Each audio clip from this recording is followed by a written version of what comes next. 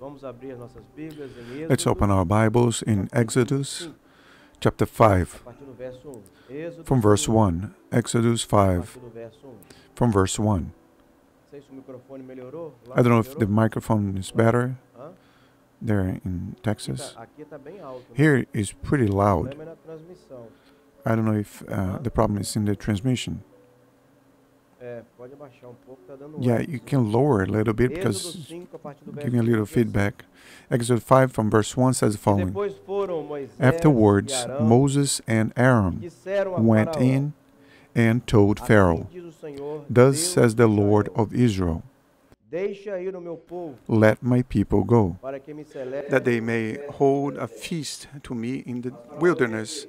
And Pharaoh said, "Who is the Lord that I should obey his voice to let Israel go? I do not know the Lord, nor will let Israel go." So they said, "The God of the Hebrews has met with us.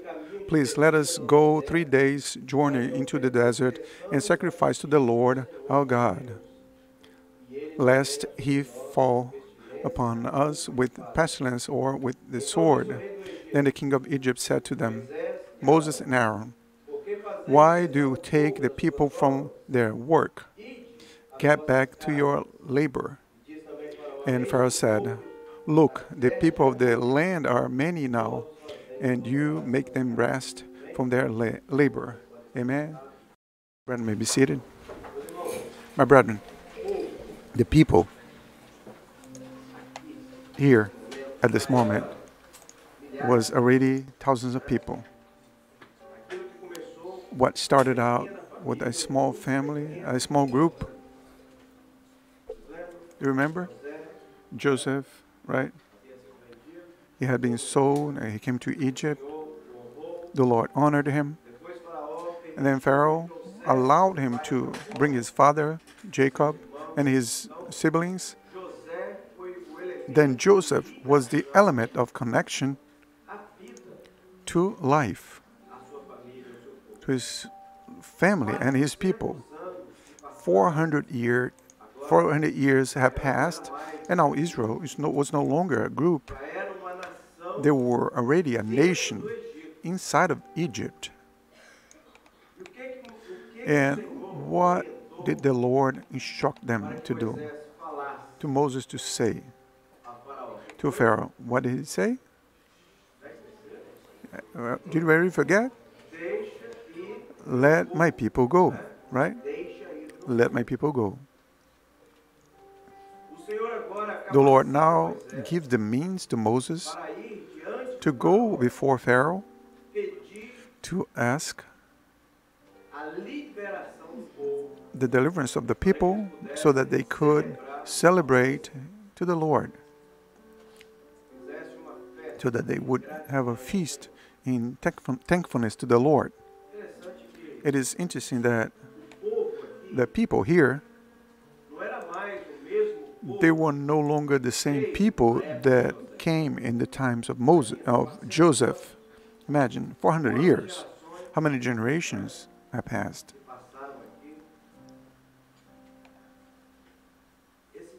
Now, these people, they had no idea of what it was to live a life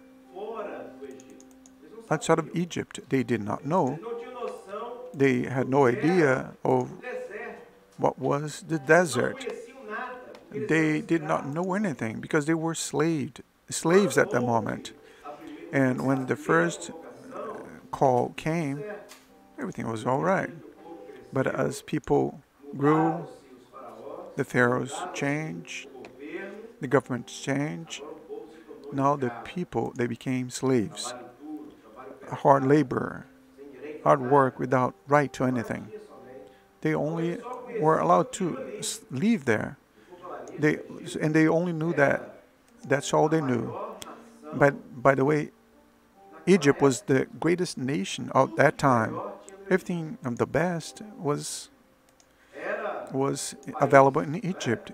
It was the country that we could say the first world, high level. Everyone surely wanted to live in Egypt because everything that was good, no comforts, the resources, science. It was limited, but they had it.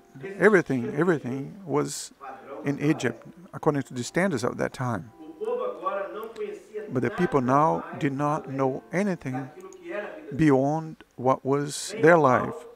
Good or bad, they lived in Egypt, right? Good or bad, they lived in Egypt. But now Moses entered into this scene with an order from the Lord. The request was asked,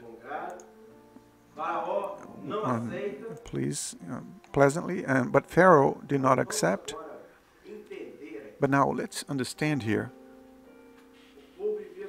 The people lived in Egypt, surrounded by what they had, water, food. They were enslaved, they worked, but they had whatever they needed in order to continue in their daily lives. But now Moses proposed to Pharaoh, and he says, allow the people go all the way to the desert, because there we're going to have a feast in offering to the Lord. Can you imagine? You leaving a place where you have every access to everything that you needed to survive in order to go to the desert. It's a complicated thing, don't you think? Now, Pharaoh, he may have understood and the two sides. First was the greed, because the people worked, enriched in Egypt. Pharaoh would never allow it to happen, even if he was going to the corner, let alone going to the desert. But this request from Moses, rationally speaking, let's leave the Bible aside, or the spiritual aside a little bit. Now, rationally, does it make sense? Taking a multitude, bringing them into the desert in order to offer service to the Lord? Moses had no idea of what God had asked, what God has instructed. The vision of Moses, we're going to go there and we're going to return, surely. But Moses did not know. No one knew what God had prepared for them. They had no idea what was about to happen. What do we expect in desert? How is it to live in a desert? No one knows here. But we see on TV, we see in TV commercials, we know a little bit of what it is. You don't see any green. You see no water. It's just sand. That never ends. There is no shade. A terrible heat. And on the same place, and exactly on the same place, at night is very cold. And how would they be able to bring everything there? Or, in other words, how would they find there what they needed to offer service to the Lord? Complicated thing.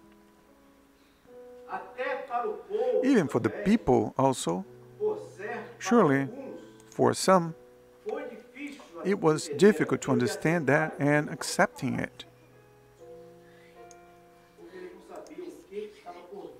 Because they did not know what was to come. They had no idea of what they were going to be facing there in the desert.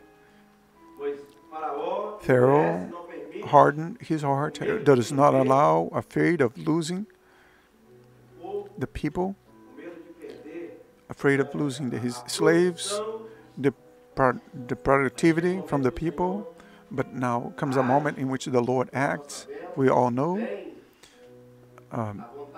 the will of the Lord is fulfilled, and now the people depart towards the desert. The project of God was fulfilled in the life of the people. And what now? What do we do? The people left. No, just one day. Surely they got prepared, but still was a situation like this.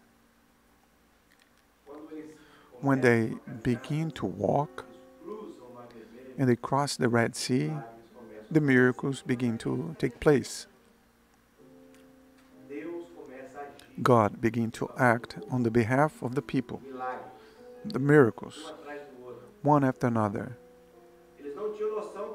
They have no idea where they were going, but they were guided by the Lord. During the day, a cloud that covered them. During the night, a column of fire that warmed them up. And during the day, if they got thirsty, God would say, Moses, touch on the rock. And the water came out of the rock. In the middle of the desert. My friend, do you have any idea how difficult having a well of water? It's not easy. When you speak about a forest, there's sometimes water fountain, but in the desert, water coming out of nothing, it is a miracle from God. Today it's difficult. Sometimes you have to have a machine, you have to calculate, know where is the sheets of water on the ground, dig a hole and put a pump. But imagine they had none of this. But the Lord operated. They did not lack water. They did not lack food. In the morning, the Lord provided the manna. In the afternoon, the birds would come and the people would feed off of the birds. Can you imagine? There's nothing better than this. Shade and fresh water. So, and the Lord instructed, asked the people not to be worried, because tomorrow there's more. Tomorrow there is more. But there are always some people who are stubborn here. You don't need to raise your hand so that you don't expose yourself. There's always someone that is stubborn, one that disobeys or does not trust, that has no faith. So he went there and hid the manna, and what happened the next day? It rotted, because the blessing of God is renewed every morning. The Son of God lives off of faith. Whoever believes, lives by faith. My brethren, this text has something to do a little bit with our lives. For example, we began a year in 2022. No one knew what was going to happen. No one knew what to expect out of 2022. A year after pandemic, change of government, everybody was waiting for it. And then it comes. Was not 7-1, but was 1-0. You lose, you lose. A year in which everyone was undecided. How is it going to happen? What do we need to expect of 2022? Family, work, health, profession, what? Now we're coming to the end of this year. There are actually 2 weeks to the end, a little more than 2 weeks for the end of the year. What now? We're here by faith. We came here because the Lord operated a miracle. God operated in the same way that God operated in the desert, in the same way that the hands of God were raised upon the people there in the desert. God also has given us great blessings. And it was not easy.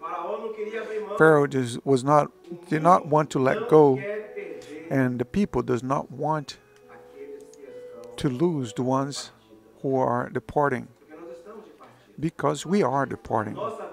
Our life here is just temporary. The Church of God wants to leave. The Church of God wants to depart, because our soul wants to return to the Creator. And our desire, my brother, is to depart. And the order of the Lord, let my people go. And the order of God was fulfilled, independent of the greatest leader of the time, independent of the government today, independent of what happened, the sadness, the defeats. But we are here because the Lord has provided to us this great blessing. The means for us to be here, standing with health, working, and the Lord blessing. Sometimes it was not according to what you wanted, what you dreamt, what you were expecting, what you imagined was what was your projects and plans, but independent from it, the Lord has been good. The Lord has given us the means to be in His presence. Many have fallen this year. Many have fallen. Many abandoned. Many complained. Many murmured. Many were displeased what was God's project in their lives. But we are here standing. The Lord has carried us. The Lord has brought us on His lap, on His arms. The trials are many, but the Lord has helped us to this day. We have not lacked the bread. We have not lacked the water. We have not lacked the direction. We have not lacked the hands of the Lord and God's staff to guide us. We did not lack the direction from the Spirit. We did not lack the provision. And we did not lack the love from God. We did not lack the comfort and the consolation from God. Because the Lord loves us. Independent of our nature, independent of our being, the Lord loves us. Could have been better? Yes, surely. It could have been better in the government, in sport, this and there, that, and work. It could have been everything different, but we trust in the Lord. The Lord is in control. And if we allow the Lord to act in our behalf, if we do not hinder God's actions, if we do not place our lives, our selfish interests, our hearts, our own projects in the middle of what God wants to do, it could have been better. But many times, man, our ego enters in the middle, and then you create a problem. We displease one and another, and then. But we have an entire new year ahead of us. 2023 is going to be a year also of many. Help us. Of many challenges. Many challenges. We do not know what we are going to face. But we are sure of one thing. God is going to be beside the ones who love and trust and fear the Lord. Maybe this year, we do not want to hear the voice of the Lord and give attention to the voice of the Lord. That's all right. We have another year, an entire year ahead of you. But look, the year passes very fast. Allow the Lord enter into your heart and allow the Lord to reveal Himself to you. The church lives off of a miracle. We need to live off of a miracle. We need to see the action of God. We need to see the moving of the Spirit in our behalf. Amen? And the word says the following: let my people go.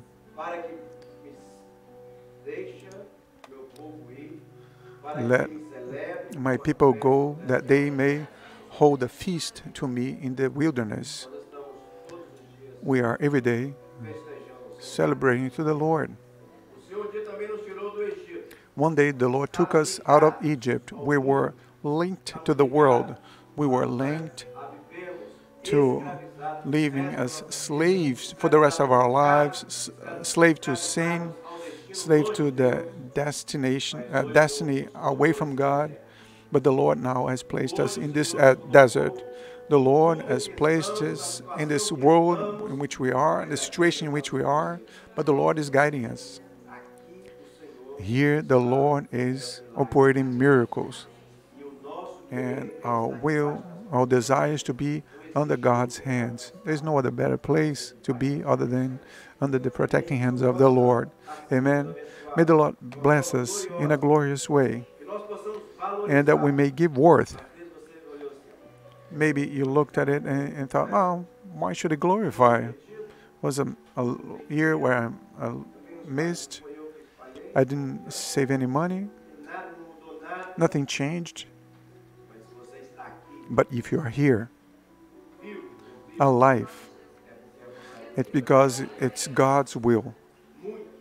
Many have fallen. Many were left behind in the desert. But the people continued. The people arrived in the promised land. The people went to the place that God had prepared for them. And we are going to go there. Because what we desire is to go to heaven. And that what we desire the most is to walk in this world and go through this world, seeing God's miracles, seeing the resources of the Lord. But what we desire the most is to go to heaven. That's our greatest desire. May the Lord bless us in a special way, and that you may place your life in God's altar. Recognize what was done that was not good, and above all, that you may recognize God's power, and that you may submit yourself and open our heart and allow the Holy Spirit to carry you and guide you, lead you to do God's will. Amen. Let's listen to a song.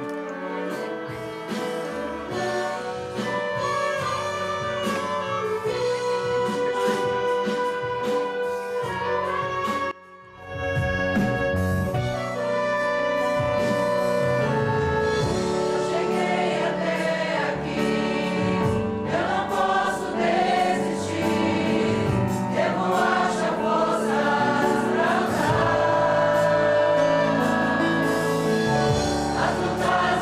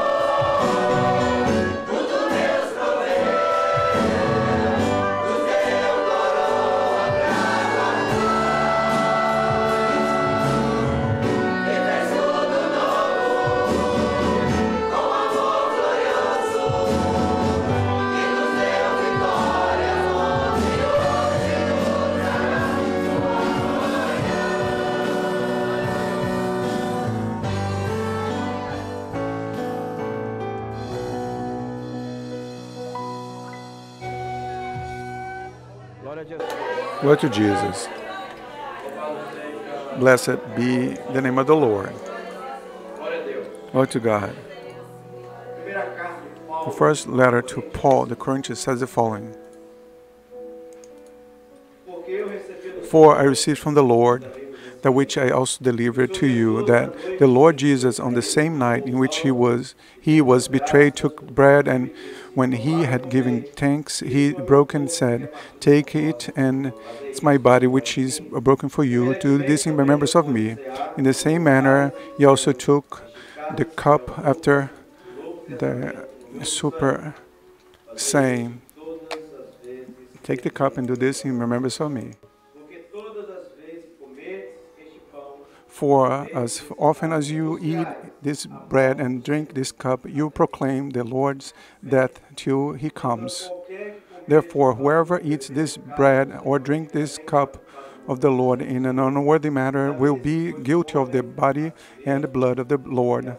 But let a man examine himself, and so let him eat of this bread and drink of this cup." Now, I would like to invite the deacons and ushers to come to the front. You can pick up. Pick it up. You can pick it up. You need to serve this. You can go.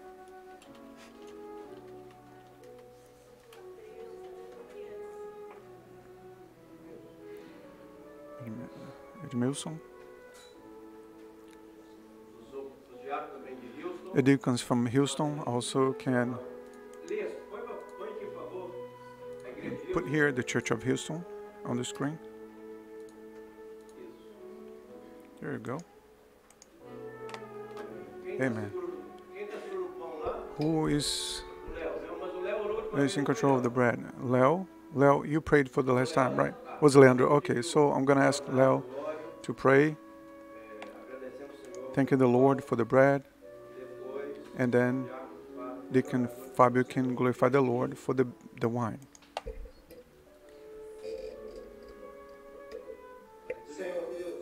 Lord God, we praise your name for this food, the bread that represents the precious blood of the Lord. Give that to us. We praise you, Lord, for this blessing.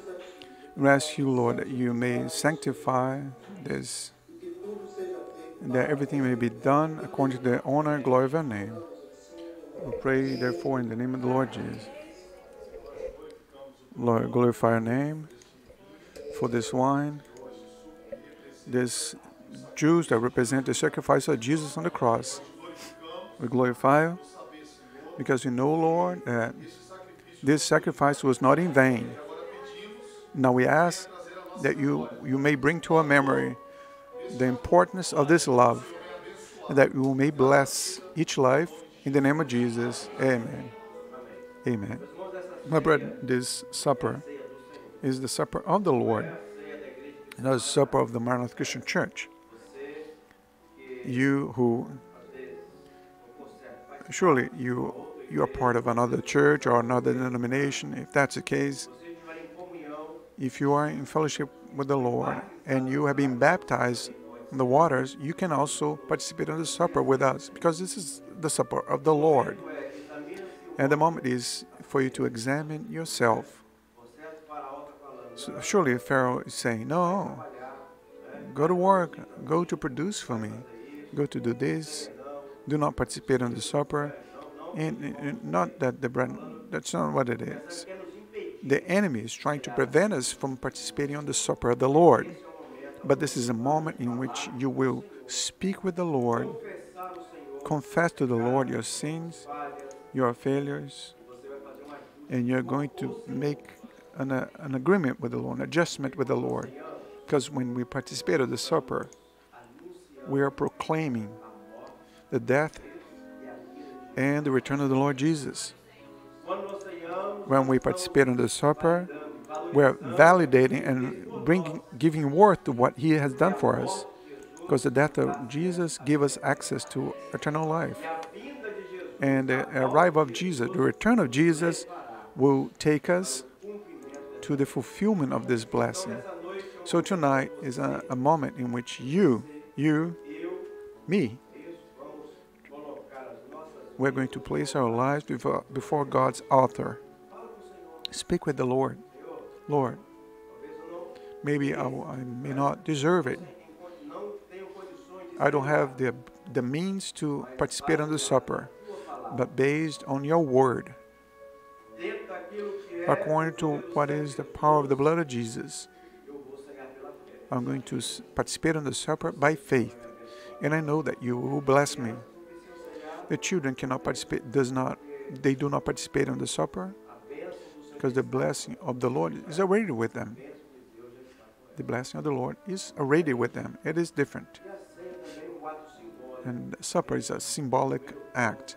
Eating the bread and drinking the wine is a symbolic act. What is important is that we are here all before God's altar. Amen. The supper is for you to give a testimony of your life to the Lord. So you're going to, at this moment, while we are going to sing in a song, the elements are going to be served. You'll be speaking with the Lord, placing yourself in the position of a servant, because the Lord Jesus is our example. Amen. He is our example. Oh, but I'm going to base myself on what? In Jesus.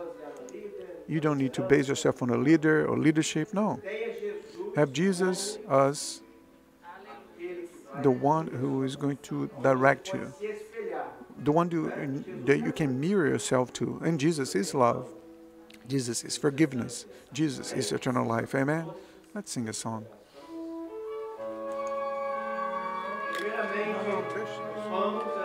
First the bread will be served, and then the cup. And together at the end, let's eat all together.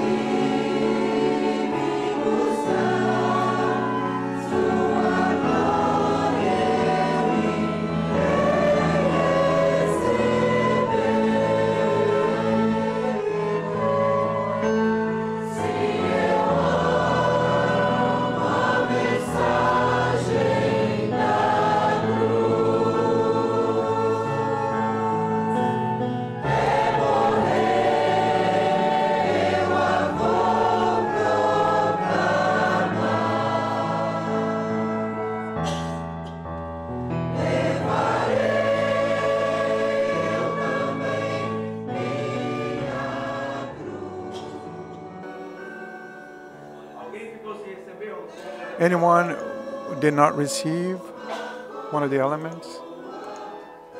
Has everybody received the elements?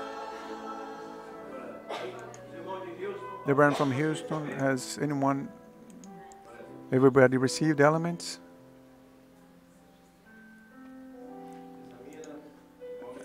Examine man himself, then eat of this bread and drink of this cup.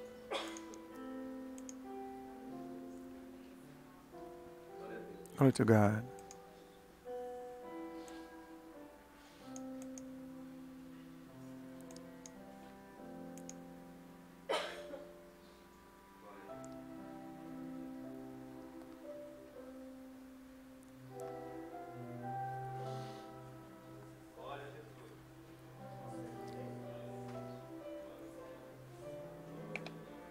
Glory to Jesus.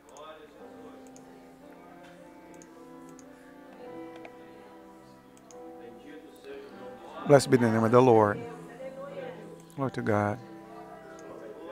Let's stand up, my brethren.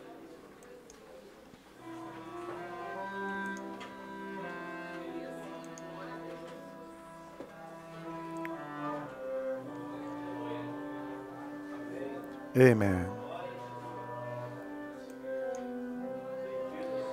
Blessed be the name of the Lord.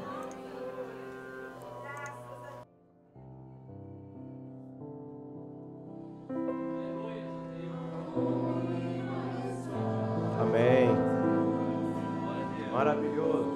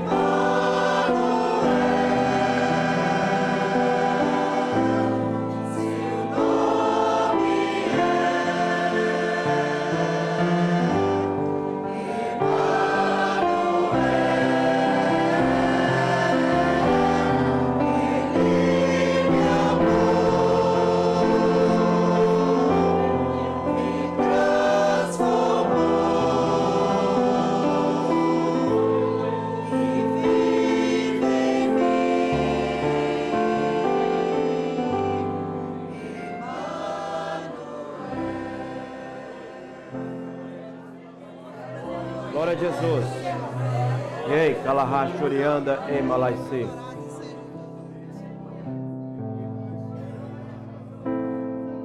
Aleluia.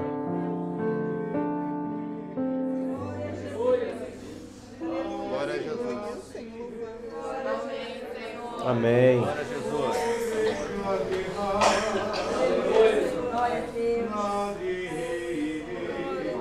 Santo, santo é o nome do Senhor.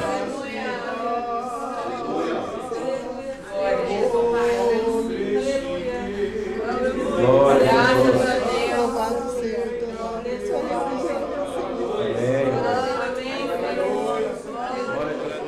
Glory to God. Glory to God. Glory to Jesus.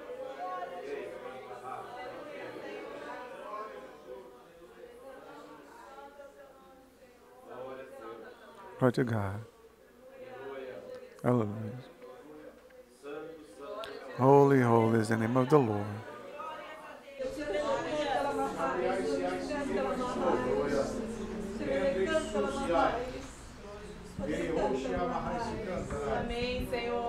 Filhinhos, My children,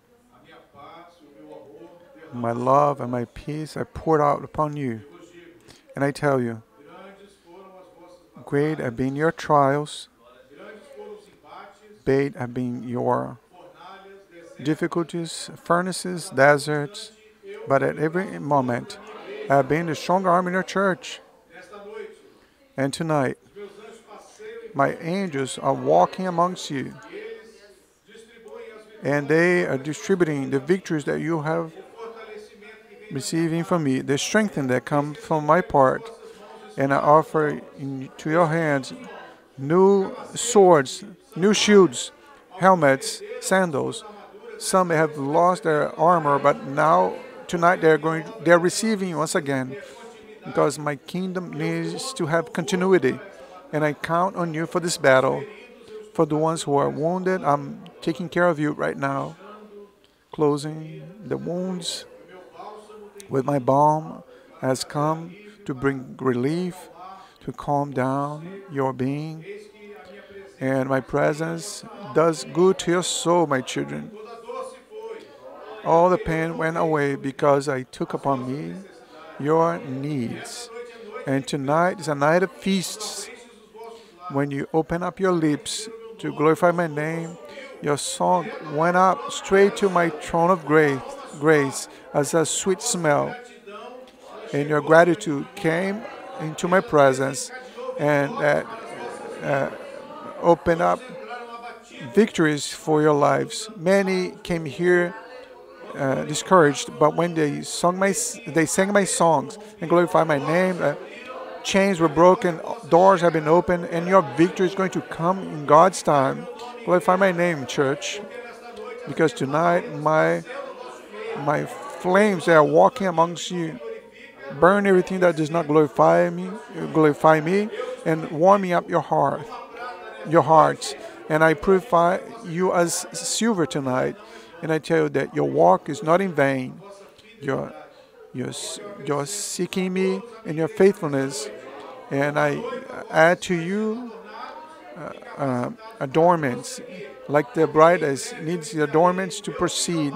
Just soon I'm going to send my beloved son, the groom, who's going to take the church to live eternally with the groom. Praise my name, church, because the Lord has done great things for you this year, and ought to do for the year into the year that is coming. Bless your God, who is the Lord of hosts. Hallelujah. Surely we're going to eat first the bread, and then we're going to drink of the wine.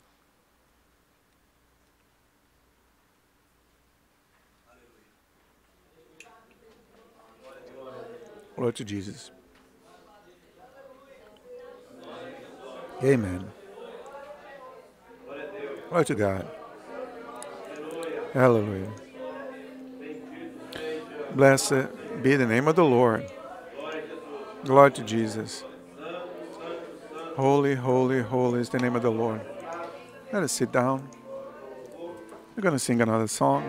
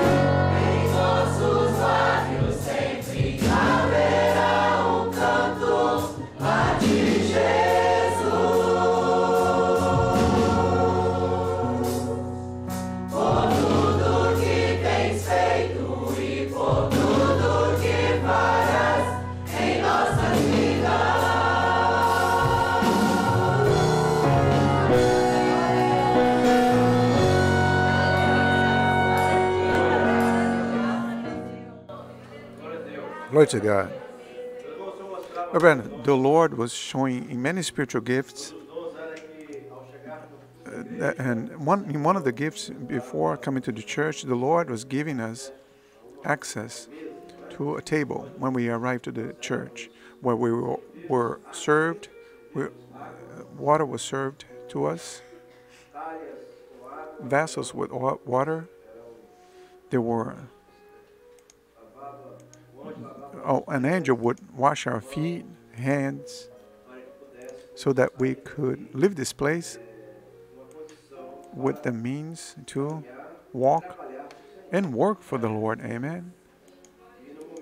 And in the moment of the distribution of the supper of the Lord, our understanding regarding the church and what it is to be a servant of God was widened. Our understanding of what is God's project was expanded. But the Lord was also showing a rain that was falling upon us and received seed, the Lord giving blessings. Everything that the Lord has shown, the Lord has done tonight. We'll leave this place in this same size. Nobody is better, nobody's worse. We are all children of God. We're all servants of God. So there is no one who's better or worse. And you can, I can't. That doesn't exist because the Lord operates in unity. The Lord blesses whom He wants. Amen. Let's stand up. One brother or sister from Houston may pray glorifying the Lord.